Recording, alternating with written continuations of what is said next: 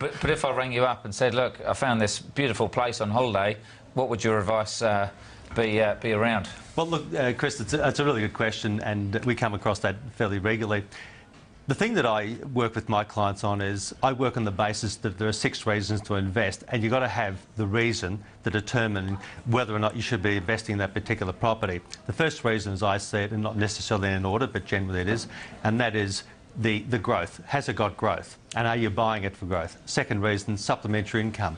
Is that property going to produce this kind of supplementary income that justifies foregoing the growth that supplementary income properties provide? The third reason is tax. Do you want to buy it for tax? Is tax a component of the decision-making process?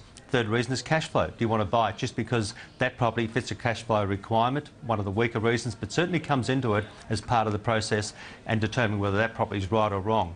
The next reason is value add. Are you buying it because you want to add value to it, develop it, renovate it, change its purpose? And finally, the last reason, which is the reason you're coming to, is lifestyle.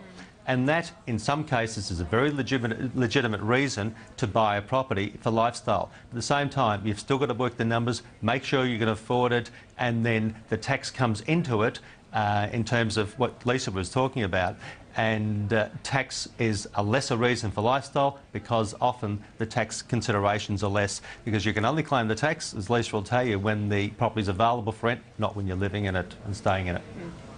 So, very interesting thought process. I actually had an email.